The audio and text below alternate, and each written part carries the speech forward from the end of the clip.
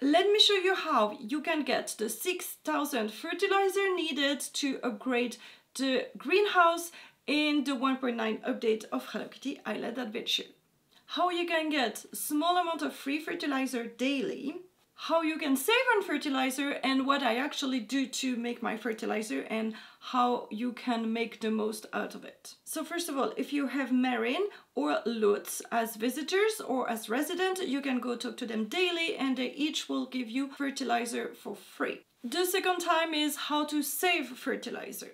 I tend to fertilize my whole plots, and maybe sometimes I'm fertilizing things that I do not need to. So let me show you how to save fertilizer. First, you need to know that fertilizer is used for two things. The first thing is used to turn a solid color into the pattern of that type of flower. So if you have red penstemon, fertilizing it might have a chance of making a red ombre penstemon. You will not be able to get another type of pattern there, you need to transfer it somehow. But a solid flower become ombre or an eggwort become speckled by fertilizing it. And fertilizer gives you a chance of another flower spawning next to it. Chelsea explained in my interview that the more fertilized flower around an empty spot, the more chances you'll have to have a flower come here. So if you have a field of ombre or any pattern flowers with no empty spots, you should not fertilize this field because nothing can come more out of this.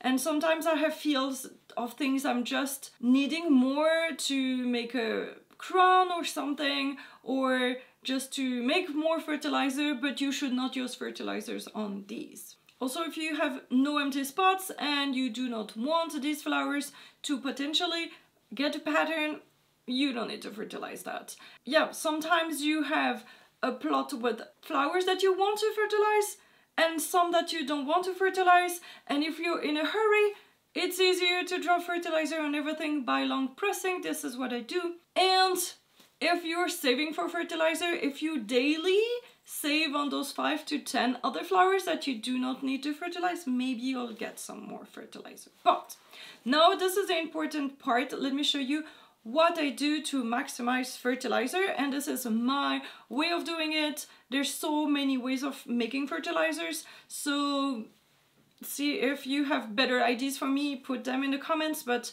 I'm not saying this is the only way. Before even getting Wish Me Mel, I go around all my flowers and I pick up the blooms by long pressing, and I also trowel everything that is not needed. So if I'm looking for a specific thing to spawn on your color something and this is not what I want, I trowel it. You don't have to pick it before, you can trowel it and you get the bloom, and like the picked flower and the sprout.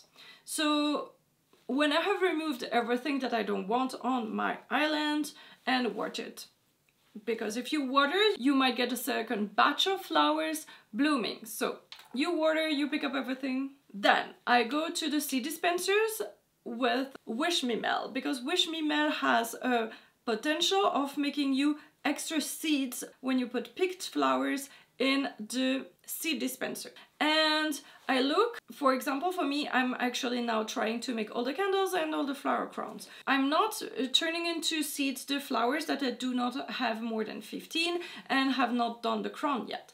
But everything else I'm turning into seeds, because some of the flowers can become 2 seeds because of Wish Me Mel's bonus will turn these 2 seeds into fertilizer. Once you have done all that, then you go to the composter. You actually don't need Wish Me Mel at that point, so you can let her go if you want.